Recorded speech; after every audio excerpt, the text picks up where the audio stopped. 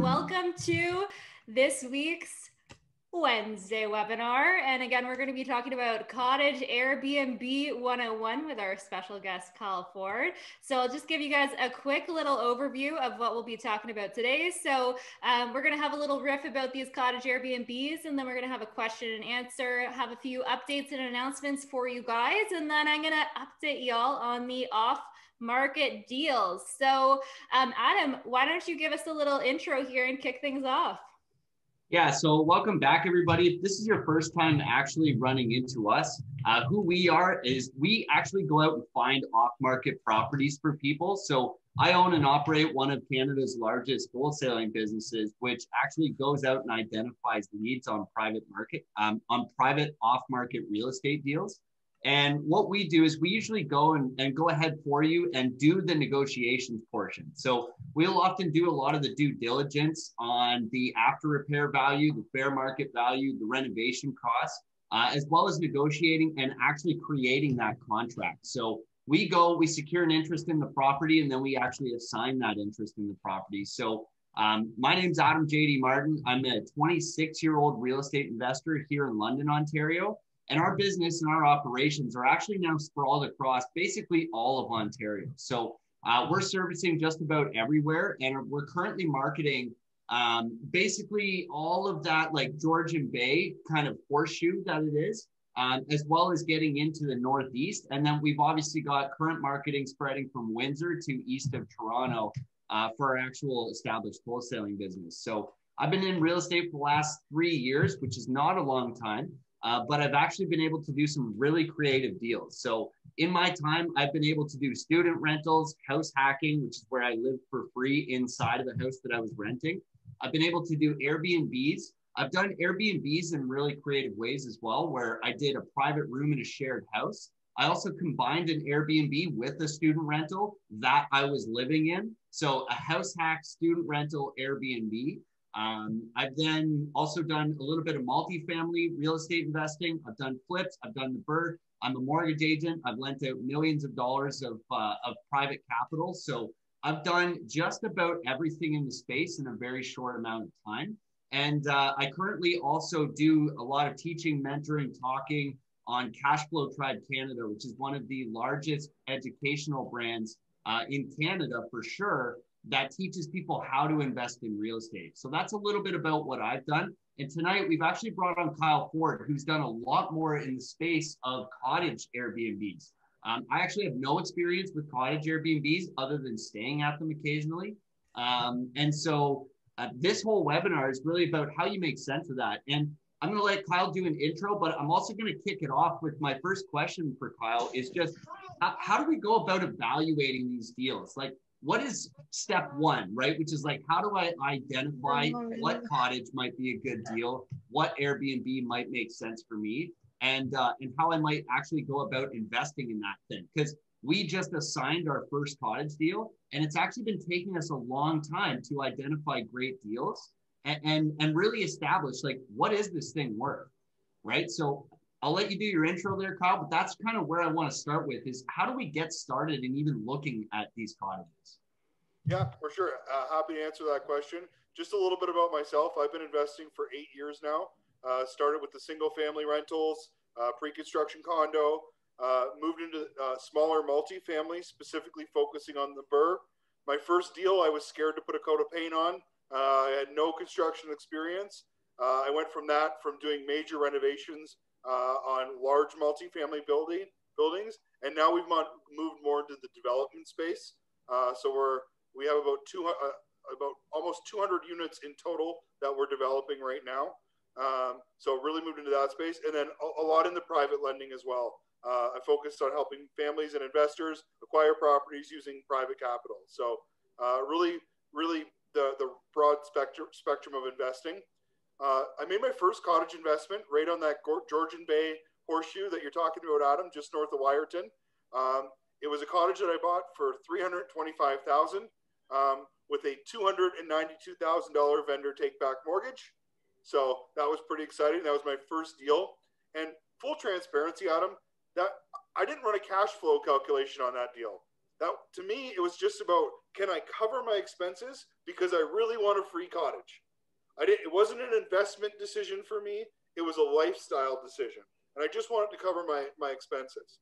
From there, I stopped wanting to go to the cottage because it was making so much money from me not being there.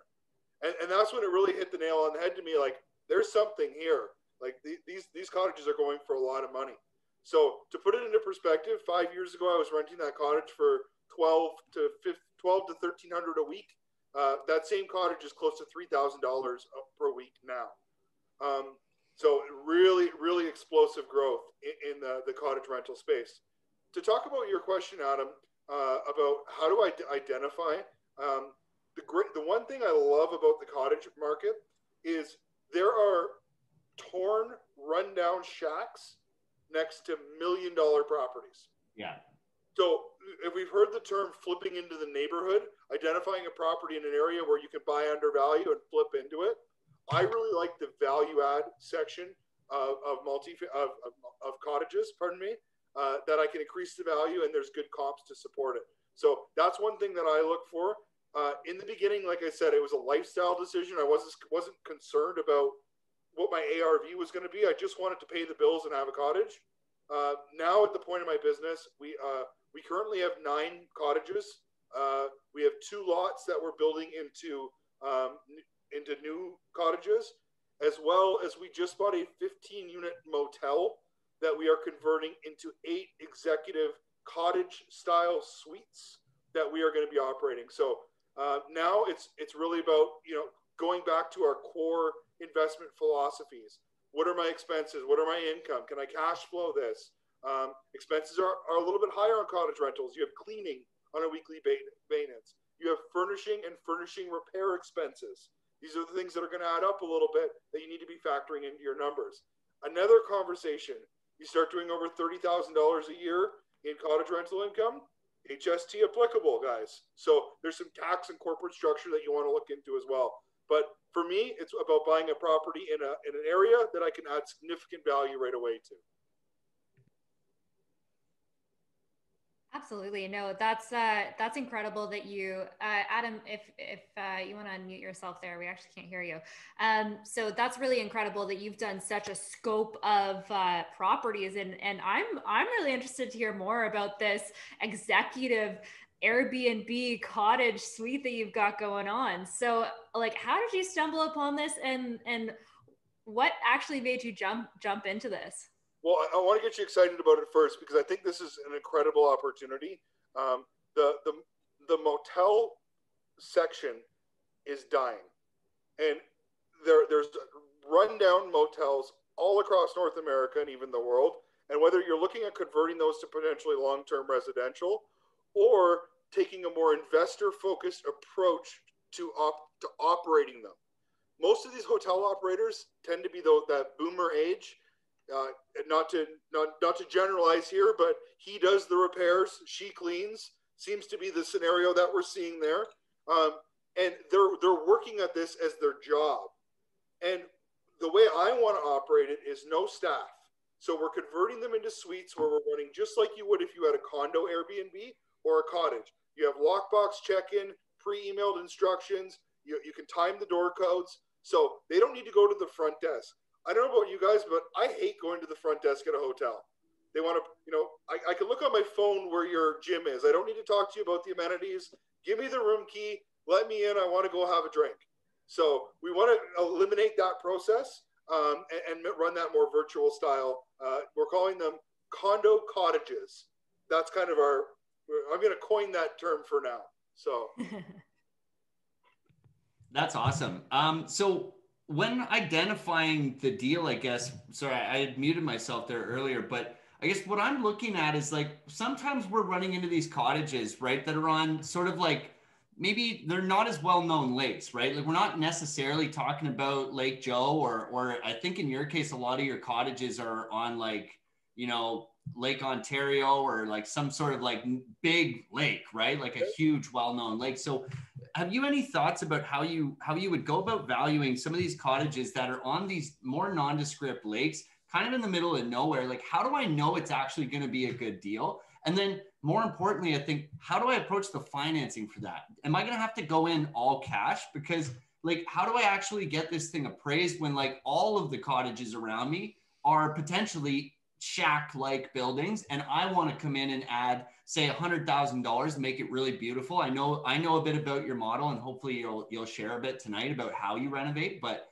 you know, how do I get that thing appraised? How do I acquire it? And how do I know, you know, whether or not it's going to rent? Right. Yeah. So in terms of, for first question, in terms of, you know, establishing the value, I mean, I'm going to use the same answer that I'll use for other terms of investing, which is rely on your team. You know, can you talk to a realtor in the area that can confirm that value? Talk about ARV.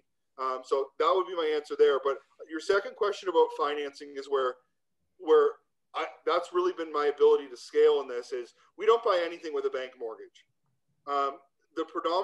Most of these cottages that are going to be great deals are either 3-season lake water source, holding tanks, not insulated, maybe road servicing is an issue that doesn't service in the winter. So what can you do to the property to put it in a more financeable form?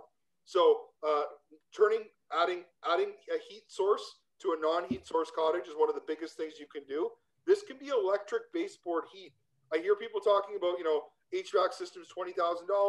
You can use a split system. You can use electric baseboard heat. That's one way to add value on a smaller scale. We do on most of our properties, we want to go from 400 to 800-900. So we're doing HVAC systems, smart thermostat, so we can manage it from a distance, lock out temperatures, make sure utilities aren't being burned. And then the next question you asked about, how do I know my cottage is going to rent and how much it's going to be for? Guys, there's a lot of great Facebook groups right now, Ontario Cottages for Rent, Tall Pines Cottages. You can check out my pricing on my website. I think Rebecca shared that. The cottage market rental is crazy. Have a look around for comparable rents, just like you would with a long-term property. Look for those comparable rents. I'll give you guys a little bit of a pro tip here that I figured out. Shallow, sandy entry. A property that's waterfront with shallow, sandy entry. Parents with kids, grandparents, people who aren't as great swimmers. Who likes jumping in the weedy lake? No, I hate it. Nobody. No, of course. Right?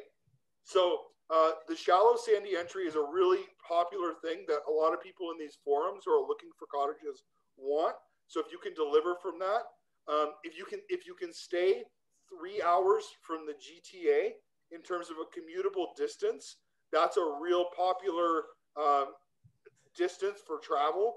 So those are some of the things that I use and some of the ways that I evaluate. Absolutely. That's fantastic, Kyle. And you mentioned your website and just checking out some of the numbers here. So I actually have your website here, and I remember actually being so astonished last time that we were on the webinar. So just to give y'all a background, Kyle actually has been on our webinar before. So if you haven't listened to the first episode that Kyle was on, it is amazing. It's actually on Adam's YouTube channel. So make sure you check that out. But one of the things that was astonishing to me is that you actually do a lot of your bookings not through Airbnb, but through these Facebook groups that you're talking about, through your website. And I think that that's so incredible that you know, you've gone above and beyond to ensure that you're everywhere, like you're omnipresent with all of your rentals, so that you can actually keep it consistently rented out. So I wanted to actually highlight your website because it looks beautiful. And you were just talking about that kind of sandy area and not having all of the weeds. Like, this is a great beachfront example of that here in Grand Bend. And I also do have your Airbnb, even though I know that's not, this is Chelsea, your partner here that I pulled up, that you have all of your listings, all of the prices. So you're actually getting like a good chunk of change a night. Like, these are what, $300 a night? That's like lower off-season pricing. In the prime season, I think we're closer to $700 a night, about $300 to $3,500. So sorry, $600 a night. We're quite a bit. We're up there with HST, the cleaning. We're getting pretty good money for these things. The one thing pro-COVID, I would say, which most things are not pro-COVID, but the Canadian travel and tour industry is going really well. There's a good review on this one. Good. Let's see if we can find it. It's a bad one. This property that you pulled up here, Rebecca, if anyone saw the video that I did with Matt, this is the property that I secured the $1 million vendor take back on. Nice. I remember this. So I got the $1 million VTB on that one. And we are in October developing this into a 4-unit luxury beachfront condo. Wow. So there's a review on it saying that it looks like this place needs to be torn down. Well, it's going to be torn down. It will be. This chill. And I want to say, I'm glad you're showing these pictures, Rebecca, because if you look at all my other stuff, this is the only cottage that looks like this. The reason we get away with this is it's premium location, so people will rent this one. But if you look at some of my other properties, most people don't want the rustic cottage experience. They tell their friends they want. They want it to be pretty. They want it to be designed. Air conditioning, dishwashers, stainless steel appliances. They say they want the rustic stuff, but these cottages, the pretty ones, rent way more, way faster. Hot tubs. Yep. I was going to say, I see a hot tub here, and that's something that you added in last time that we were talking. So how has that performed? Ridiculously. Like, they're all paid for already, instantly booked. Like, hot tubs in the winter are a must. I promise you guys, it's a giant pain in the ass. It's such a headache to deal with, but the return is there. People want a hot tub. You not only appeal to the party groups, but you also appeal to the couples that just want to get away and, drink wine, cook good food, and relax. So you're gonna hate dealing with them. I promise you that. But the return on a hot tub is 100% there. Yeah, and look at these locations. Really insightful photos, because like what this is showing me, the first cottage we looked at is what I imagine when you say the word cottage.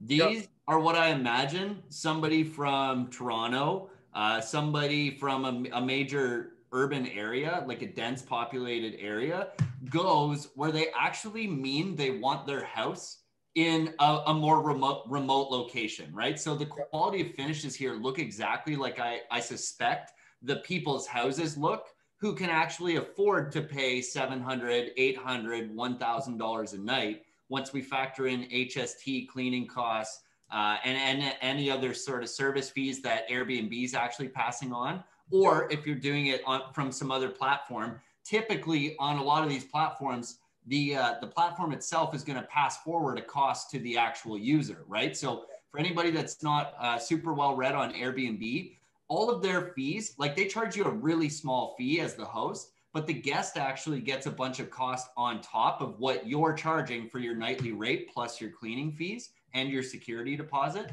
So what you got to imagine here is like, what Kyle's done is you look at these photos. I mean, this is nicer than any house I've ever owned.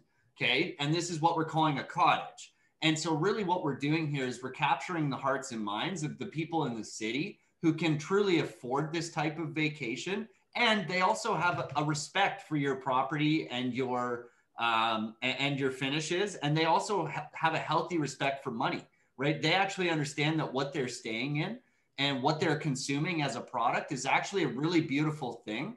And so this is going to target a totally different class of tenant. Okay. Now they're probably called guests in this case, but you know what I mean? The people that are coming to stay here, they appreciate what's going to happen to a security deposit if something goes crazy. They will probably tidy the place up before they go a little bit, right? They'll probably leave the place in a decent condition and follow your house rules in a way that allows you to feel good about this type of investment when you're sitting at home or when you're sitting in Turks and Caicos, right? So yeah, Kyle's not a huge fan of winter. But I think it's really good to point this out right now. What do you think your actual total cost of these types of renovations would look like? And I know it's going to depend on the deal, but what sort of range are we looking at? And then how do I get that money back? Is it purely cash flow, or can I eventually expect to see some of this cash back from a bank or some other institution? Yeah. So I talked a lot about acquisition privately. All of our properties now, aside from the big VTB one, and we have two that are under private because they're under construction right now. all of them are financed institutionally now. Once we did that value add renovation, which on average, like when you looked at some of the nice ones there, I think we were between 100 and 150, depending on the square footage of the house. So we were putting 100, 150 into the value added renovation. Once we had it all done, we were able to refinance conventionally. Now, it's very important that you understand when you're financing cottages conventionally, you can't use your Airbnb or short-term income. You have to use market rent. And market rent in these areas can be not great on an appraisal.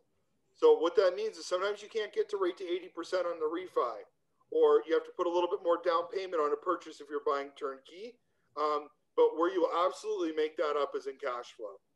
These properties, I shared a rule with you guys last time. One of my rules with cottages is a lot of people think there's 8 prime weeks. There's actually 12 prime weeks from about June 15th to September 15th is prime. And I want my cottages to cover all the pity, principal, interest, taxes, insurance, and cleaning costs throughout that period. As long as my cottage covers its pity in that 12 weeks, the other 9 months of the year, or approximately 9 months of the year, is essentially free cash flow for me. Right. So there's cleaning costs that are passed on to the guests, but since COVID, our cottages, until the newest short-term rental ban, which has been about a month now, were booked solid, and they are booked solid again. As soon as the ban comes off, we have bookings ready to go. They will be booked out indefinitely for the rest of the year. So. Yeah, I know that was a big question when people were looking at short-term rentals and stuff like that when they started, just when initially COVID came to light, right? Like last March. And I had Airbnbs and I was also like, shit, I wonder what's going to happen. And all of my bookings canceled. It was the craziest thing. They all canceled and Airbnb was like, well, you know what?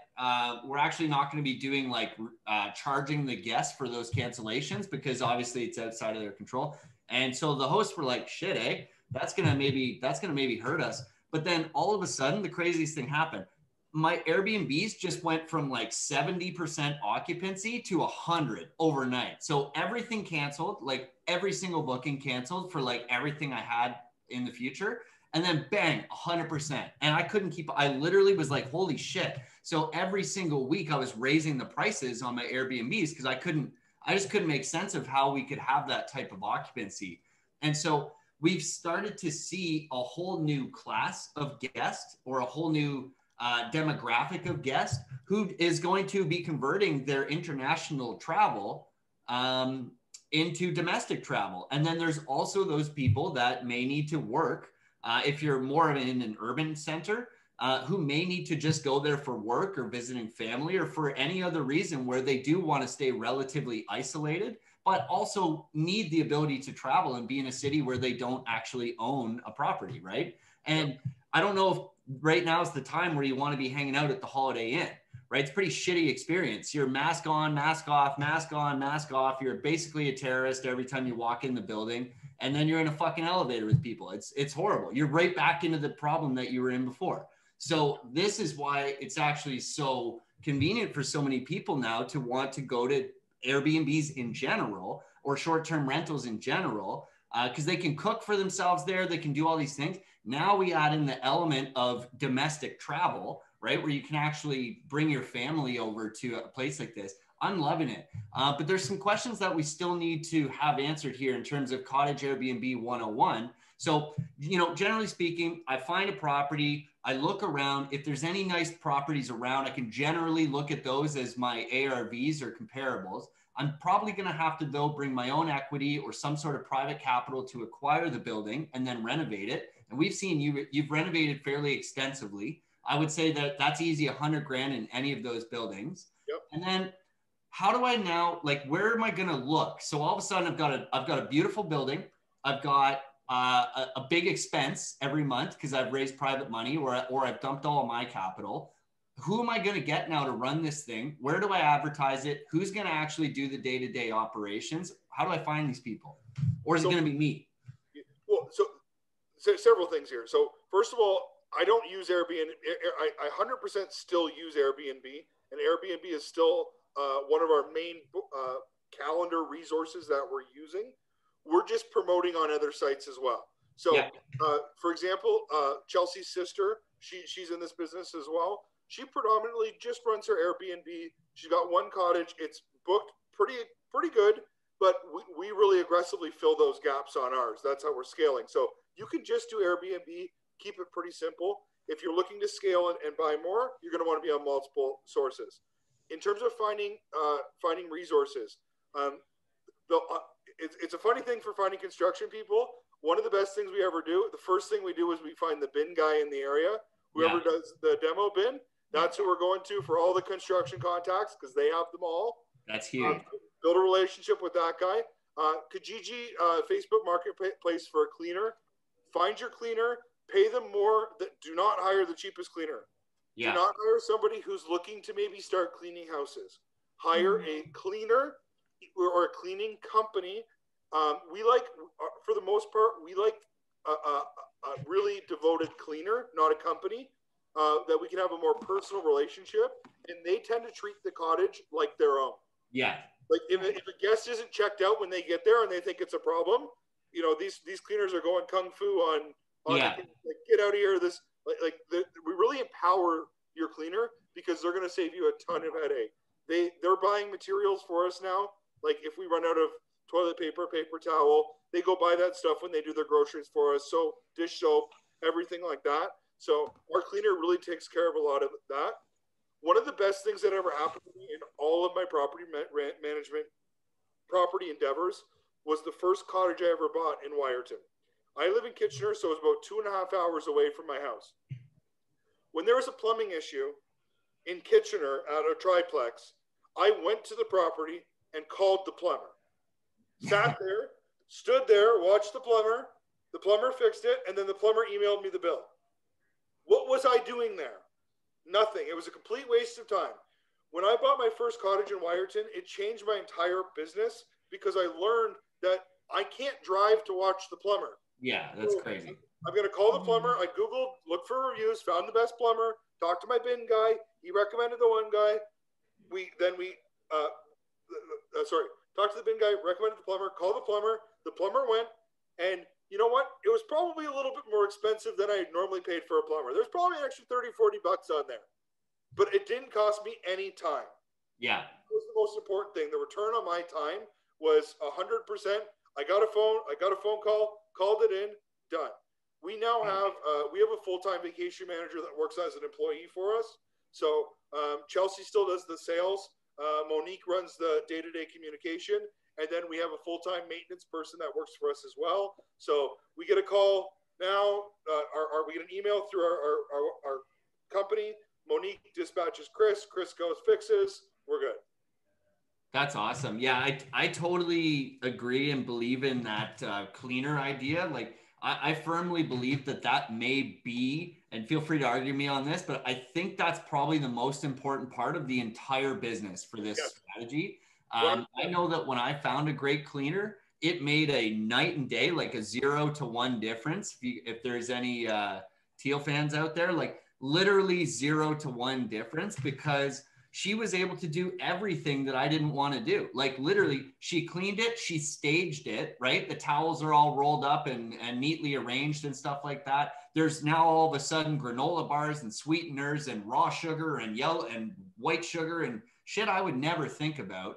The whitener stuff that's in there, she would bring in all sorts of cool little things. This stuff's adding like, you know, $30 a month or less to my whole budget, but the experience is brilliant the way it was set up and laid out. You open the door to this beautiful basket, it's incredible. And she's there and she is, again, watching it like it was her own space. If something was out of line, something was out of order, something was broken, something was going to add more time to her day because a guest did something or another, or just repairs and maintenance in general was there, she was on top of it immediately and making sure to let me know. And then she got even trained really well by me just saying, yep, that sounds like something, you know, you would do a great job at fixing. And then all of a sudden I stopped getting the calls. She just adds an hour to the invoice. goes, picks up. So this is a creepy thing about short-term rentals. Sometimes they break the bed. Okay. I don't know how that could happen. But sometimes they'll break the bed, right? Or there will be stains on sheets or toiletries and stuff. Like stuff can go a little bit crazy here, but not to worry because you've got people for this. And I just said, hey, that sounds like a crazy problem.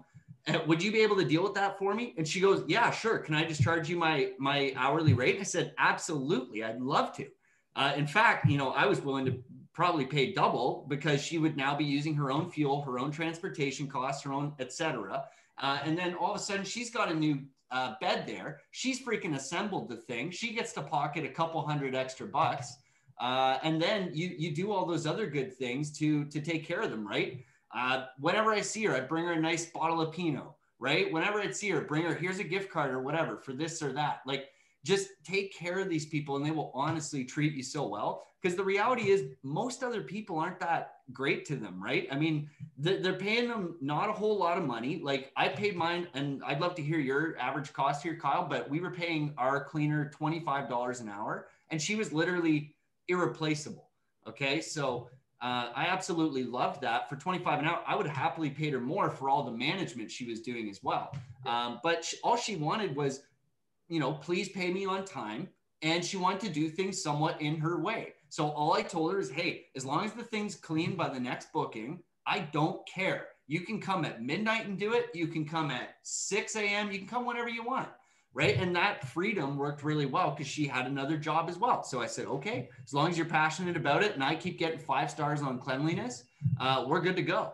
And so that was her mission, 5 stars on cleanliness. That was the only thing that mattered, and have it ready. And so, yeah, we treated her really well. One question I had there is you were talking about contractors and stuff. When you're going right to the bin company, you're just essentially asking for a Rolodex of their people. Is there any other tips like that you could maybe suggest for us for when we're just getting started? We maybe don't have the cleaner, we don't have the contractors, we don't even really know how or where to list it. Like, what are some other cool resources like that we could leverage to just get started? Neighbors, get up there, knock on a door. Hey, I'm going to be the new owner.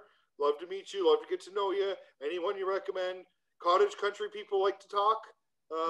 You start knocking on doors in downtown Toronto. Maybe they're not as keen to just get to know you and talk. And that might be a generalization, but I do find up there when I go to the cottages, talk to the neighbors, they'll generally be pretty helpful and give you connections.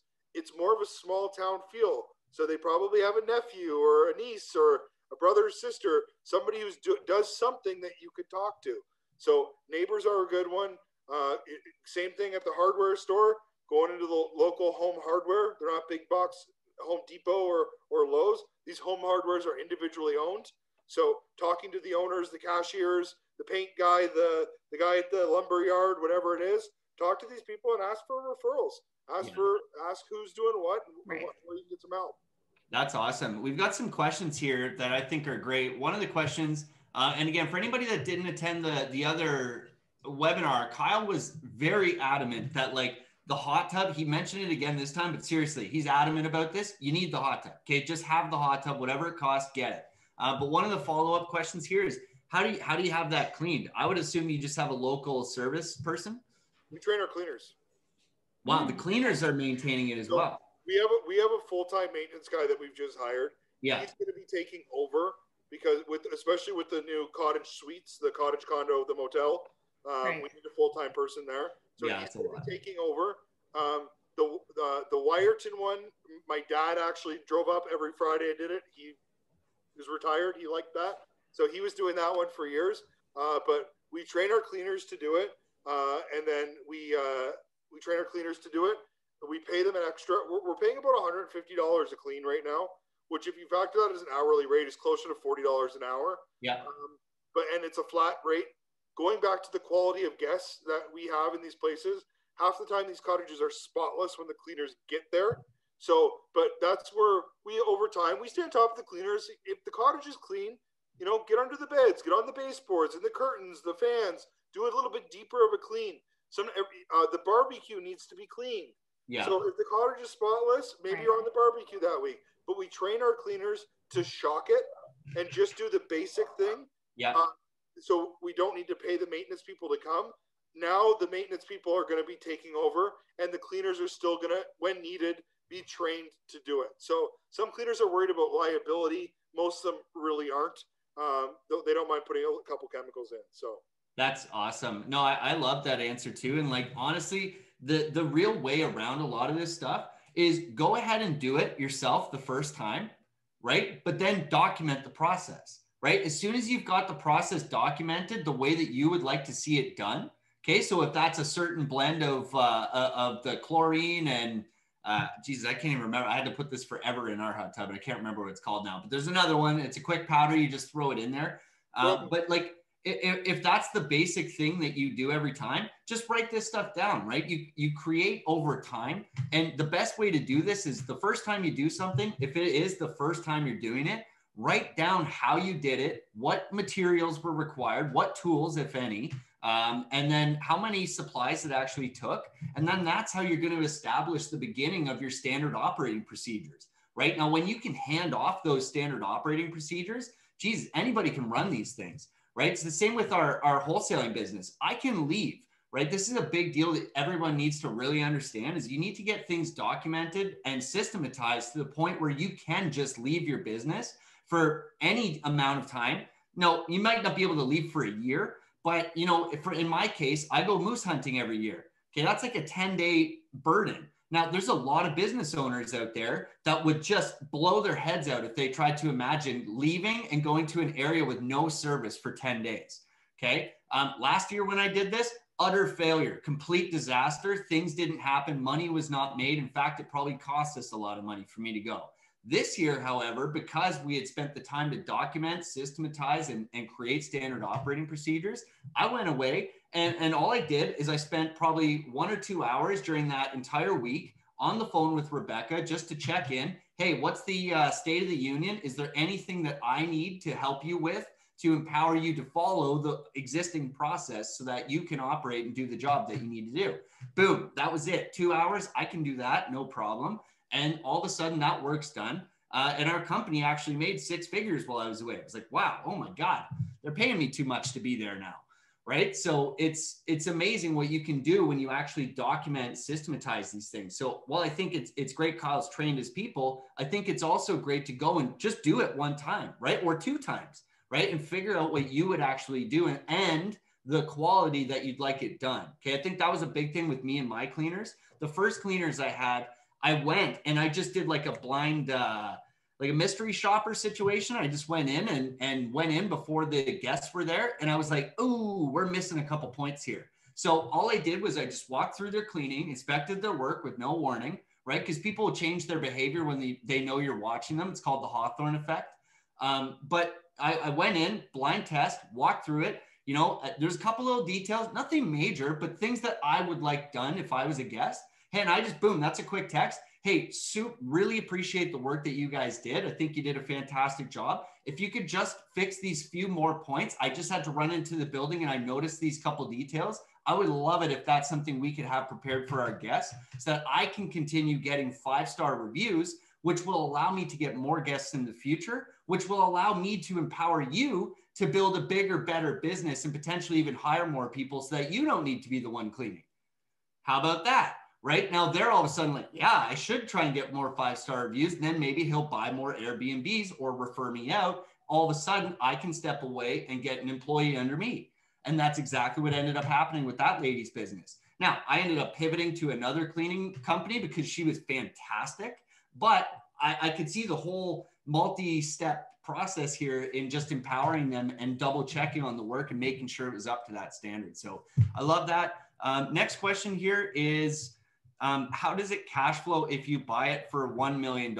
So are you buying cottages that are at the $1 million mark, or are you buying cottages that are potentially in disrepair and in need of strategic renovations that would bring it up potentially even to that type of valuation?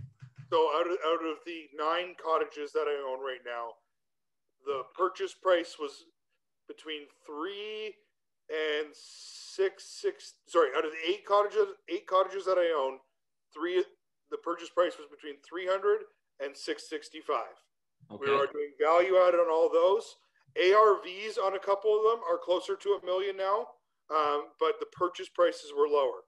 The ninth cottage, the $1 million VTB, I actually purchased that for 1.15.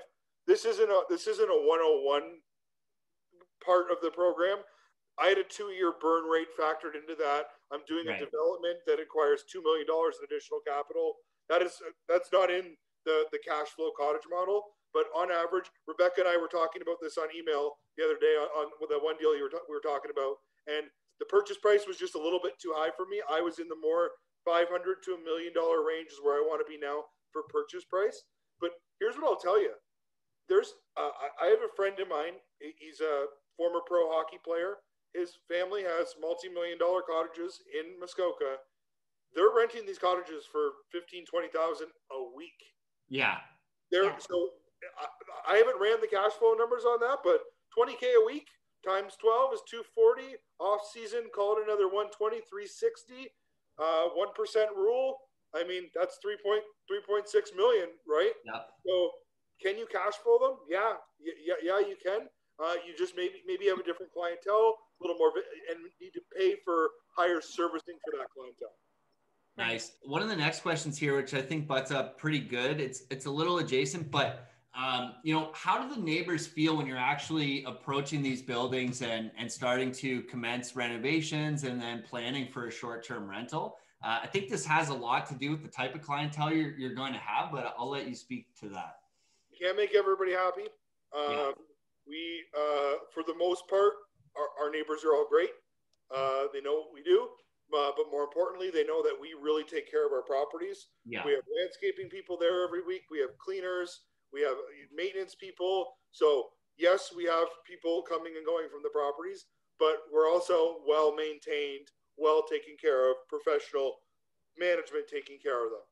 With that being said, I do have a neighbor at a specific property that does not like what we do, and there is issues with that neighbor.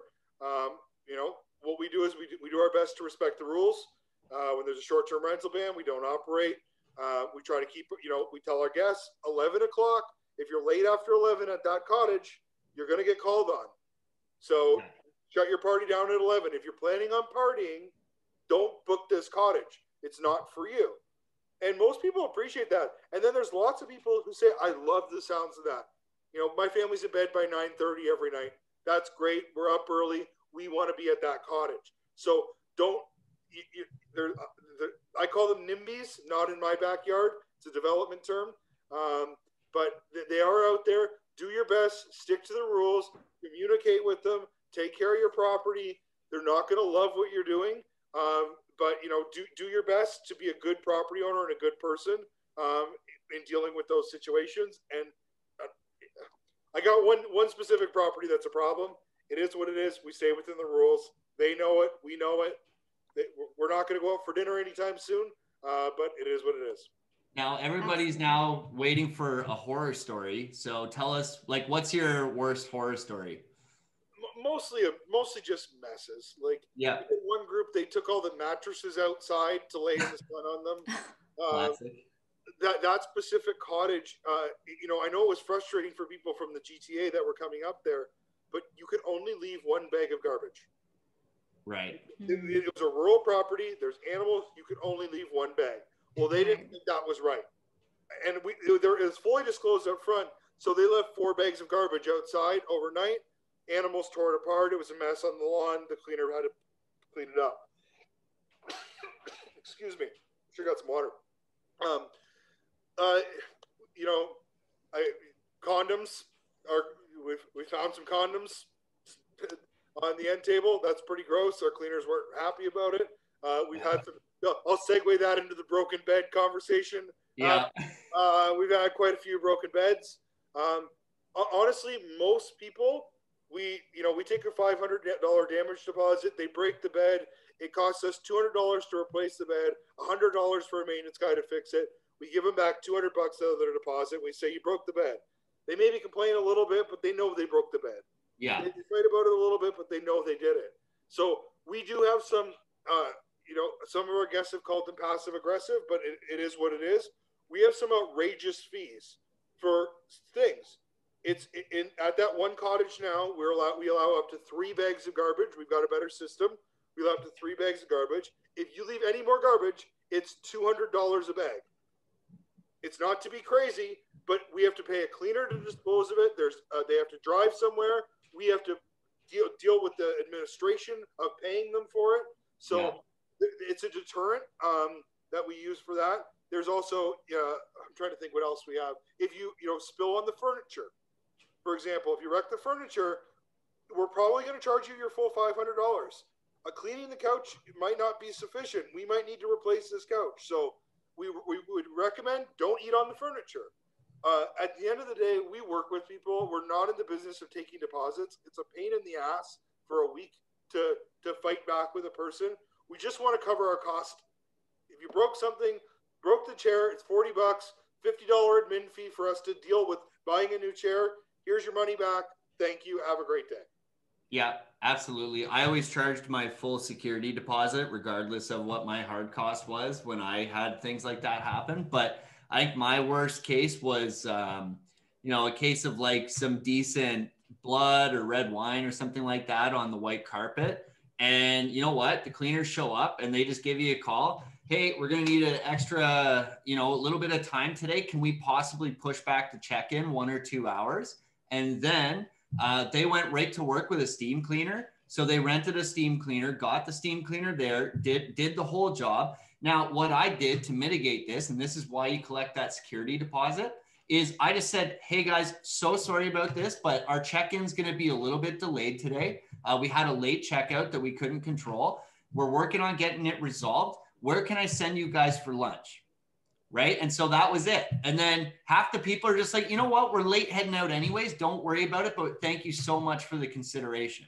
Right. And then that's all you got to do. You just, where can I send you for lunch or a drink or whatever? And they're more than happy to wait a little bit of time unless they got big deal things going on. And then usually when they have a big deal thing where they just, hey, we got to drop off our stuff because the car is full and we need to pick somebody up.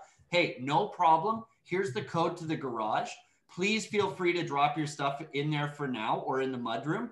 And the house will be available for you to check in at this time, right? And then you set a very clear expectation as to when they can check in. A couple questions here. I'll answer super quick because they're just easier ones. Whatever happens if the people break the rules, typically you're going to find the neighbor might call you if you've got good relationship with them. You'll find out after the fact from your cleaners. And that's when you're collecting these security deposits. If the neighbor is having issues at the time being, easiest solution is usually they're probably just going to do it. It's just a noise complaint.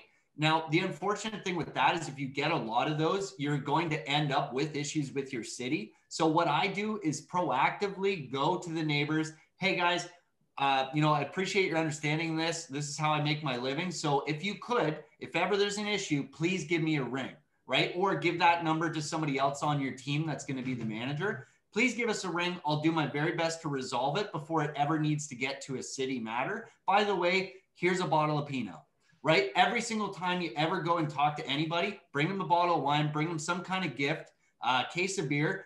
I know that sometimes you're going to be pissed off about the people driving on the street and whatever. Not a problem. Here's a case of beer. Just give me a ring if there's ever an issue, right? Every single time. Gift giving is huge. People will think, you know what? Not a bad guy. I'm going to actually give him a call and give him the benefit of the doubt before I run into a problem. Negative reviews before do you get negative reviews because of stricter rules? Generally, no, because you will have had to agree to those rules in order to book the place. Now, if somebody leaves you a negative review because of that, now that's something we can actually communicate with your platform that you're using. So if it's Airbnb, hey guys, this is very well spelled out in the house rules as well as the listing. So please put this into consideration. Airbnb will probably help you out on that. If it's a private listing or booking or through your website or some sort of Facebook thing, again, I think that's where you just err on the side of professionalism. Hey, appreciate your feedback. The house rules are listed very clearly in the listing, and we're sorry that you didn't have an opportunity to read those before you got here, right? Like being super professional. Don't ever lose your shit publicly on these guys.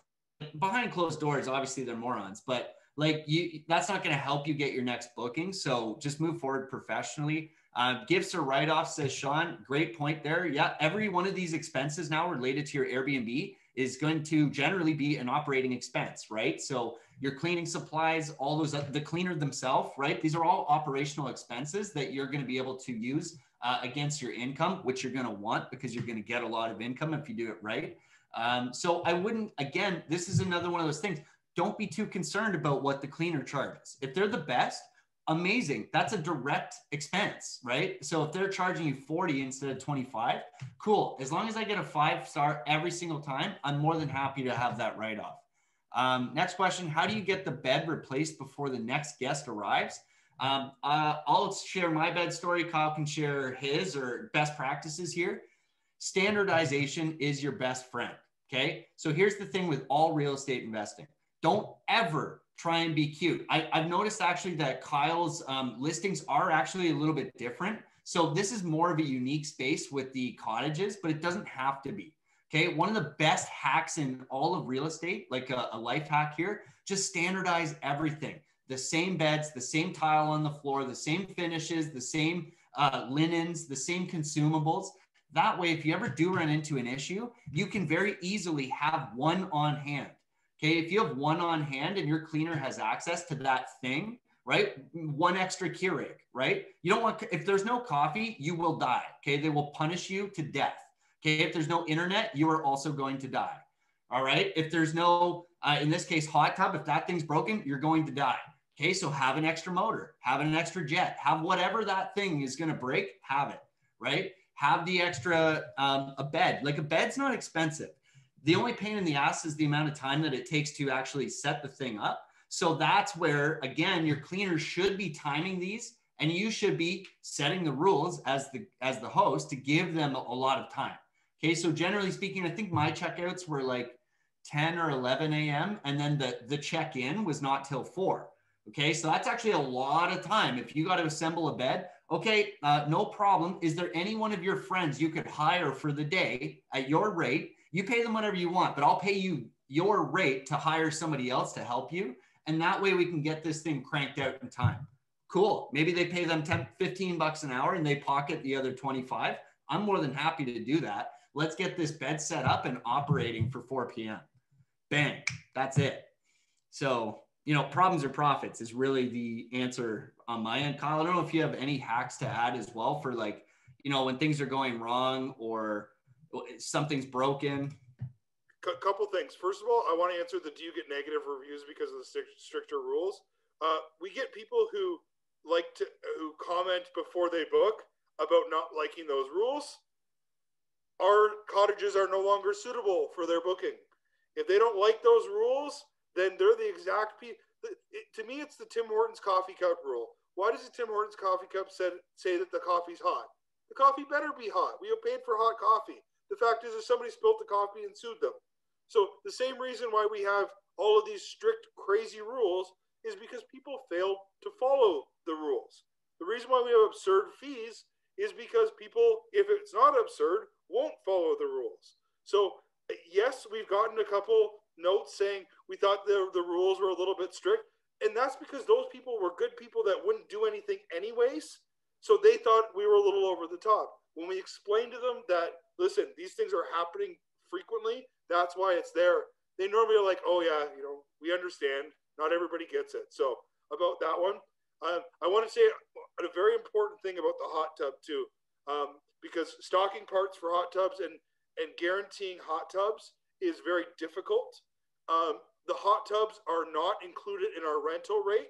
They are a bonus feature in all of our contracts, which means if for whatever reason the hot tub isn't working when you're there, there's no refund for that. We do our best to maintain our hot tubs, and 99% of the time they are working. Every once in a while, the cottage guest before screws it up. And we do our best to get somebody there quickly, normally 24, 48 hours, but it's a bonus feature in the booking. So that's one thing that we had to do to protect ourselves. In terms of the bed, yes, we have some cool design. Chelsea's amazing at decor and paint colors to change it.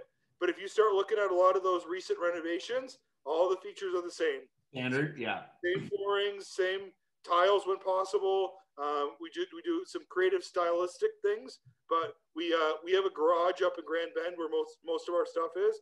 We have an extra mattress in there. We usually have a couple metal bed frames, so not our nicer ones, just the ugly metal ones.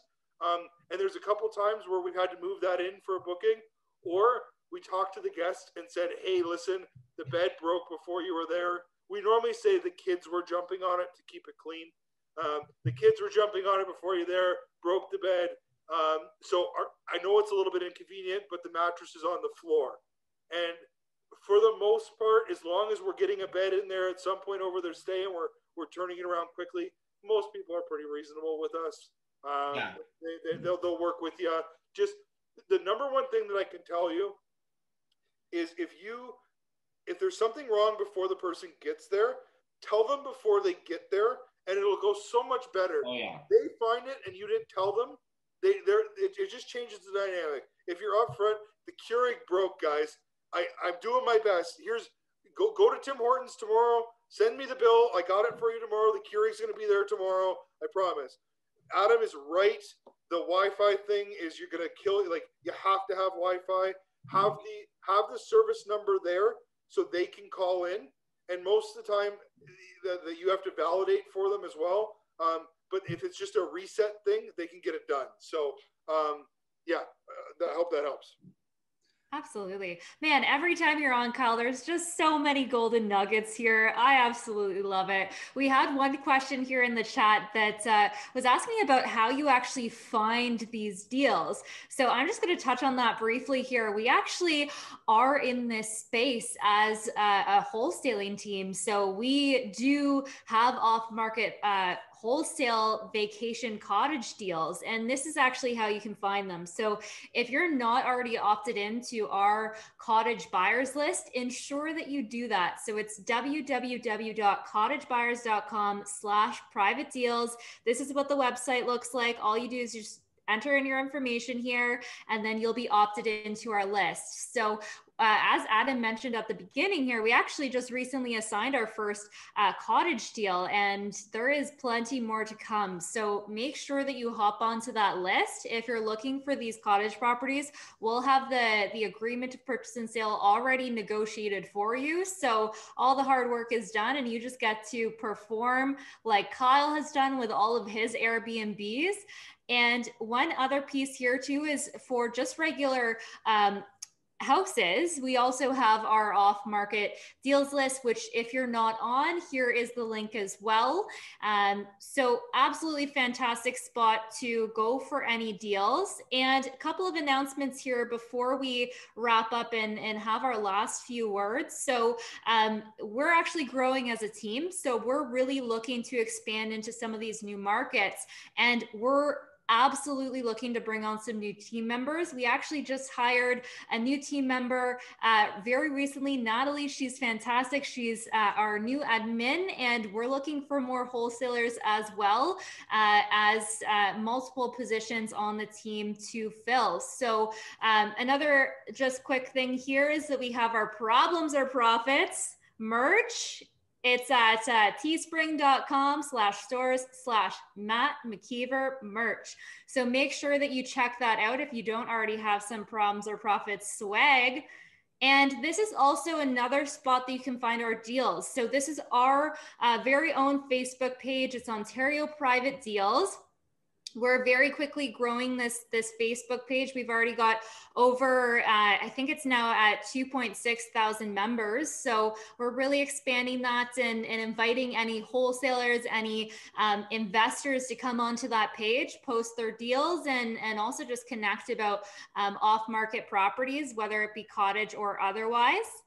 And now to the private deals. So before I get into that, Adam and Kyle, did you have any last questions that you wanted to bring up, or any last points on the vacation Airbnb cottage deals? Dave in the chat actually just mentioned a service called AirDNA. And AirDNA is actually a really good tool if you're starting at like zero and you're like trying to figure out, what's actually going on in your market. Are there any Airbnbs to begin with? Are there any, you know, what's the average price? What's the vacancy or occupancy? What are the different styles? So AirDNA is actually a really extensive platform when you get into it. The pricing model is kind of scary sometimes because depending on where you're at, it can be very expensive, but it's priced kind of per region. But if you just pay for your region, you can pay only for like 1 or 2 months and just start looking at the data. And really inside there, you can actually see the list, like the real listing view of the best listings in the market.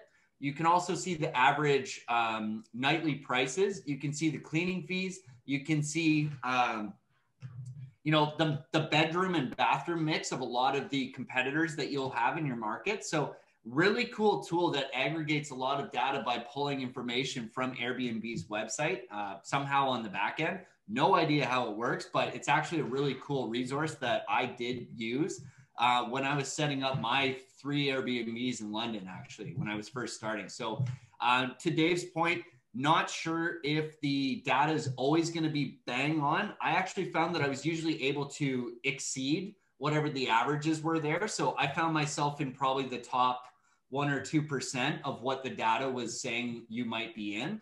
So just take that into consideration, is like, if you do have a great cleaner, if you do have a really visually appealing space that has all the utility that a guest might want and all the amenities that they might want, you're probably going to be at the top end of whatever they're suggesting. So that's what I found. So great resource for anybody looking at it. Facebook group name, Rebecca, what is that thing called? Ontario Private Deals. And then Kyle, I guess Bobby here just has one last question. How did you actually find your deals, like your real deals that you've purchased? I'm half on market, half off market. So I do, you know, in Grand Bend, I do work with a realtor up there that has found me some great deals. But since then, it's been more the getting to know my neighbors, getting to know the contractors, getting to know the other cottage owners. One thing that some of the other cottage owners have seen is that we're getting a lot more in rent than they are, and they don't understand why. Yeah. Well, have a look at the property. This is why. So, but in terms of finding the deals, I think working with people like Adam and Rebecca is a great call, because we need, the off market is where the best opportunities are going to come. And buying unfinanceable cottages with private money is the #1 thing that I do to get better deals. Yeah. A lot of cottage buyers are looking for turnkey financeable stuff. So Bob and Mary can put the HELOC on the house at home and buy the cottage with the big green bank or the big blue bank. But those properties are selling for a lot of money right now and very aggressively on market. If you're looking to make a lot of money in this business, you need to buy off market. You know, working with people like Rebecca, Adam, door knocking in the area, finding the deals you want to do, and buy properties that Bob and Mary, homeowner, can't finance, because that's where the real opportunity has been for me and my growth in this space. Yeah, I think everybody wants the easy answer, like these things just pop up on market or something. But the reality is there's so much competition there. Like, you guys can take one look right now in your markets, just any property on realtor.ca is going to be getting multiple offers, and there's a ton of competition out there. We actually send out tens or hundreds, depending on where we're at, but hundreds of thousands of handwritten letters go out on behalf of our company to actually market for these private opportunities. And that's often how we're able to get so many leads. So I guess why my company exists is a lot of people don't have the time or energy or quite frankly, the capital to market the way that I can in order to get the number of leads necessary to identify great deals. Okay, that's the reality of it. That's my whole business model, is I just outspend everybody, and that allows me to get in front of way more people, which allows me to make significantly more negotiations. So for example, we've had over 1,500 calls since the start of the year. Okay, that's many full-time jobs. Okay, because each qualified call turns into a walkthrough, which turns into an offer, which turns into a negotiation, which turns into actually having properties locked up and having to require deposits and stuff like that. So if you want to do deals, like we've done over 60 deals in the last 13 months, the only way to do that is with significant lead generation. So that's kind of what Rebecca and I are doing, and that's what we bring to the table. It is just really, we're well practiced, right? I've written over 1,000 offers on private real estate transactions in the last 13 months. So I've literally written more contracts than most realtors will, certainly in that time frame, probably more than any realtors. So like that provides us access to more deals, and that's what we're sharing with you guys with things like cottagebuyers.com and mattmckeever.com/private deals. So with that all being said, Rebecca, show us some deals. Kyle, thank you so much for coming on today. I really do appreciate your insights, and I'm learning stuff, right? This is fantastic. That's why we do these webinars. We really do believe at our company in having impact. And one of the things about impact is just constantly improving. And so that's why these Problems or Profits webinars for me are so key, because I get to come on here, share a bit of my thoughts, and inspire hopefully some of the new people that we haven't met before, but also learn with you. So thanks, Kyle. Definitely appreciate your time and information. Before you guys all jump off of here and run away and get back to whatever you do, stick around here for some off-market deals that we do have. They're not cottages, but they are private deals. So what more can I do for you? Absolutely. All right. So I'm going to go through all of them. I'm going to go through 5 right now. So this is 40 Gray Street in Chatham. We actually had almost a twin building, 34 Gray Street, that's already assigned. So this particular property, the cover photo here reminds me of the Addams Family, and that's probably a good depiction of the neighborhood grade here. So we've got a pretty low grade neighborhood in terms of expectations. It needs a lot of work, and it's going to be a full gut job, but it is a great BRRRR opportunity. Actually, I'm just going to scroll down here to the comparable sales. So it's actually an investor in our network who owns this 81 Lorne, and they were telling me the other day that they actually cash flow on this property. I think it's $1,700 or something like that on one property, and that's 300 meters away here. So in terms of like opportunity and upside, there's really a lot of room here. So that's a BRRRR, a fourplex in Chatham. Really, really fantastic opportunity to add value to this building. And I will emphasize that value add, because definitely there's a lot of room for improvement. Now, when I've sent this one out, we actually are experimenting with something called Matterport. So make sure you actually go through the Matterport. Let me just see if I can pull up one of the units now. It's this super cool feature where we actually use it on— ready for that. Not ready for that. I'll show a nice one. I'll let you guys check out the worst unit yourselves. So this is basically what you can do with these Matterports. It's a nice little 3D image, and we can actually walk through the property as if it's like a virtual little walkthrough. So as you can see, again, this property definitely needs some work. So this is the kitchen. It's nice and outdated. But these are the types of things that we're really trying to move forward with on our team, so that you have a little bit more of a comprehensive overview. Because what we were finding at the beginning of the year is we had several properties that just went really quickly sight unseen. So we just wanted to ensure that you actually got a little bit of a better view of what the inside looks like. So this is 40 Gray Street. Make sure you check that out. Following this webinar, I'm going to send out another full list with all of the links. So this is what the email looks like. It has the description of the property. It has the buyer's package that I'm showing you today, as well as links to photos and videos. And for this building in particular, the Matterport. So next one that I'm going to show you here is Glencoe Drive, or in Glencoe, it's Concession Drive. So this is our single family, another great opportunity for a BRRRR.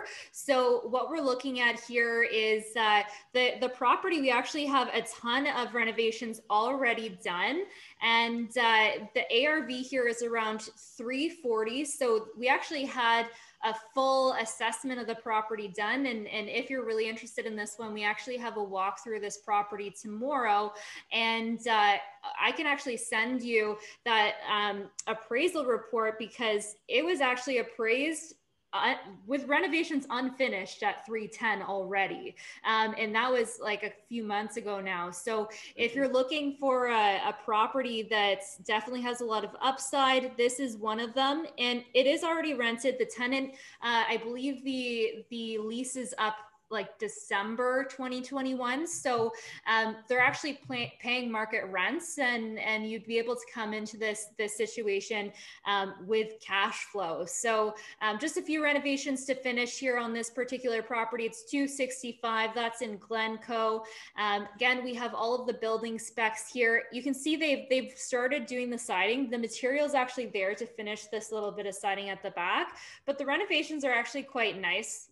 If you look at some of these pictures, so like this property really has a nice little island here, beautiful renovations going on. So definitely check that out. Again, our buyer's package is right here in the photos folder, which will be sent to you after this. Here's another super unique and cool project. And when you were talking, Kyle, about that motel conversion that you were doing, it actually kind of reminded me of this one. Like you could do something like those executive suites in this property. So this is super unique. It's $550. That assignment fee is included, and it's actually, the upstairs is a rooming house. And so there's 7 rooms, and then this back area has a 1-bedroom apartment. So it's basically 4 of the bedrooms are currently rented, and then that back apartment is also currently rented. And with those rents, it's already cash flowing. Now you could definitely rent out the other 3 rooms and have it cash flowing even more while you're doing renovations. So that downstairs used to be an old bar, and what's happening here with this property is we already have drawings already done up for an 8-plex conversion. So that would be to bachelor apartments, 8 of them. So actually, well, 7 bachelor apartments and then 1 bedroom apartment in the back there, and a ton of upsides. So this kind of split commercial residential has permits already and approval by the city to be a completely 100% residential building. So lots of opportunity here. And I have some really great numbers here for you to look through, but I just want to show some comparables. So this property on Lincoln Street, it's not too far away. It actually used to be a 4-plex, and then the owner turned it into an 8-plex. So it's getting, for all 8 of the bachelor units, 1,100 basically, or a little bit more than that in some of them, per unit. And that just sold in the past 180 days for 1.149 million. So at 550, you're going to come in, do some renovations, convert all of these units, a ton of upside. If you wanted to just completely flip this and resell it on market, there's great potential there, or you could hold on to it and have a great cash flowing, high performing building. So lots of photos here for you to take a look at. Again, I'll send these out after. And we're actually doing the walkthrough on King Street. That's going to be on Friday. We have another few here. So this is in Barrie. The walkthrough on this one is Thursday, so tomorrow. So this is a single family with a secondary suite. It's currently just being rented by students. It is coming vacant on possession. So huge bonus there, because you can go in and do some renovations and just completely burr this out. So this is going for $630. And really, you just want to go in and do some strategic renovations with this one, as there's a fantastic opportunity. Now, there's actually technically right now 5 bedrooms, but it used to be 6 bedrooms. The owner just combined 2 of the rooms to have it a little bit more open concept. So you could definitely, put up a wall and have it be a 6-bed again. There's 2 bathrooms, full kitchen downstairs in that secondary suite. If you wanted to convert this into a duplex, there is an opportunity for you to do that. You would have to do all of the coding and fire wall, etc., everything that you basically need to do for it to be a legal duplex anyways, but it's already kitted out with a kitchen down there, bathroom, bedroom. So you just need to put up a door or a wall really to separate it out. There's a door going to that basement. So great opportunity here. Fantastic comparable sales as well. So legal duplex 260 meters away at 690. And then here's a single family with an unfinished basement for 682. And then this one, this is a single family with a secondary suite. So this is just a little bit bigger, and it's going for 851. So this location too, it's right downtown Barrie. So really close to Heritage Park, if you're familiar with Barrie, and it's got all of the amenities. Like, I think this might be the longest amenity list that I've written so far, just because it's literally right downtown. Yeah, exactly. Okay, final one here is that we have a full package for. Anyways, I have a surprise building that I'm going to be talking about too. So this is our 117 Murray Street in Wallaceburg. This is a nice little lipstick flip or wholesale. So this is another single family with a secondary suite downstairs. It's going for 226, closing date March 10th. So it's another one that comes vacant on possession. And again, we're doing walkthroughs on this one tomorrow. So we actually have several properties with walkthroughs tomorrow. So walkthroughs tomorrow is Murray Street. We have Barrie as well, a walkthrough. Glencoe as well has a walkthrough. And then this walkthrough for King Street is on Friday. So the final property that I'm going to talk to you guys about here is actually an 8-plex, and it's in Hanover. So this one just came under contract today. So I don't have a nice package to show you with every piece of information done up, but it's got 6 residential and 2 commercial. It's priced at $575 for the 8-plex. The wholesale fees are already included in that. And it's priced at $72K per unit. So the last few like multifamilies that we had at that size went very quickly. In the past 10 days, we've assigned 3 of them. So we've been pumping out these larger apartment buildings and larger multifamilies. So this one's just come under contract. We're still working on putting together that information for you. We'll do a little financial breakdown and ensure that you guys have all the information, but I'll give you guys the sneak peek is that one is coming up. It just came under contract today. So if you guys have any questions about any of the private deals, make sure you hit me up after today's chat. And one reminder too is just to throw some love at us, throw some feedback, and let us know what you want to hear. So we actually take your feedback very seriously, and we build out the topics for our webinars based off of what you guys want to hear. So make sure that you fill this out. This is literally the entirety of the survey. It takes you 2 seconds to do, and I'll send you the link following today's webinar. But again, Kyle Ford, thank you so much for coming on. It is always such a pleasure, man. Like, I always learn so much on these webinars when you're on them. You have so many little golden nuggets to take away. I actually recently rewatched the one that we did together back a couple months ago now, but you have such like killer knowledge. I remember you talked about the red herring move and how you're negotiating some of these deals. So again, if you haven't watched that webinar or weren't on live with us for the first one, make sure you jump over to Adam's YouTube channel. You can find that at Adam JD Martin on YouTube.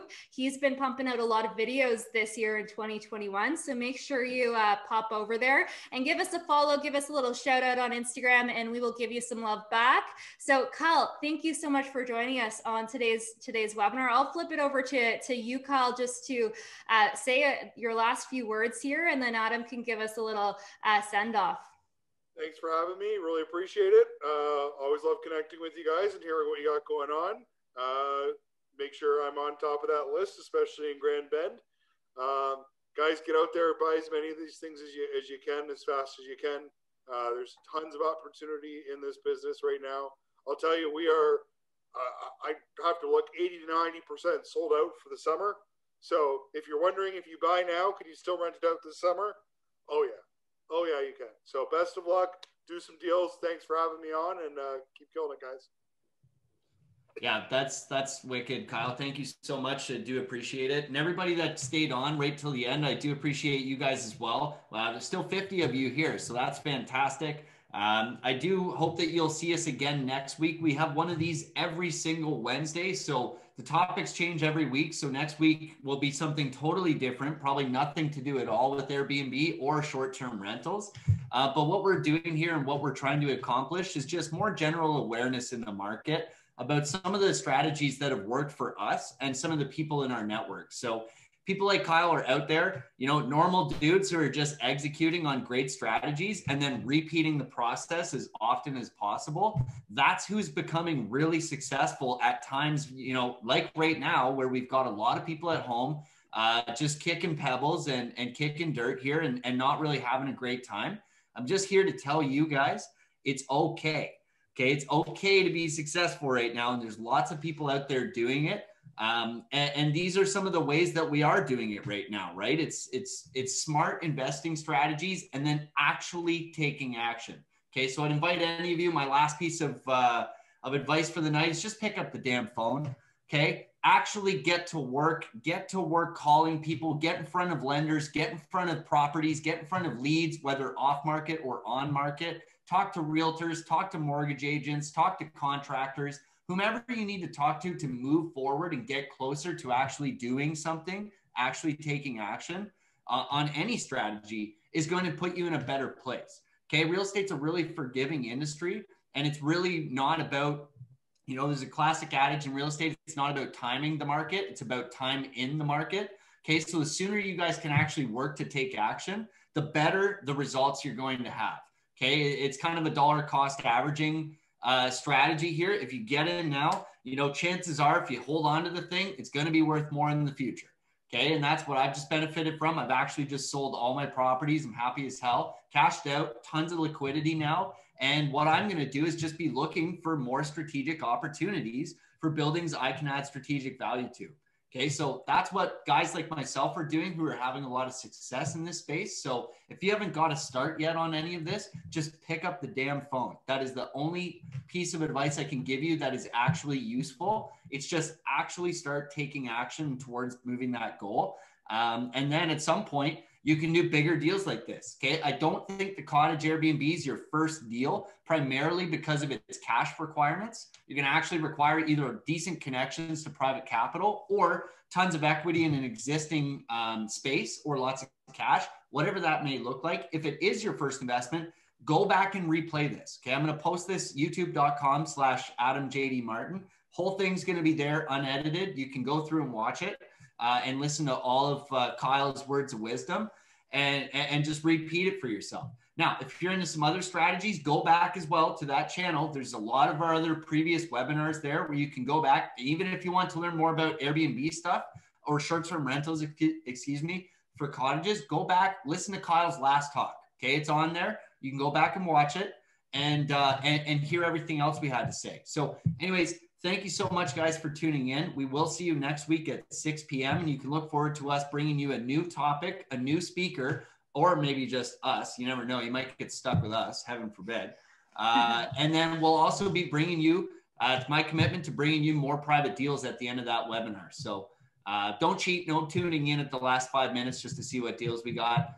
We usually have a cool speaker and you can learn something as well. So thank you guys so much. Don't forget to tag us, post about it, and spread the good word. And then, yeah, we'll see you next Wednesday. Thanks, guys. Awesome. Thanks, Thanks for coming, guys.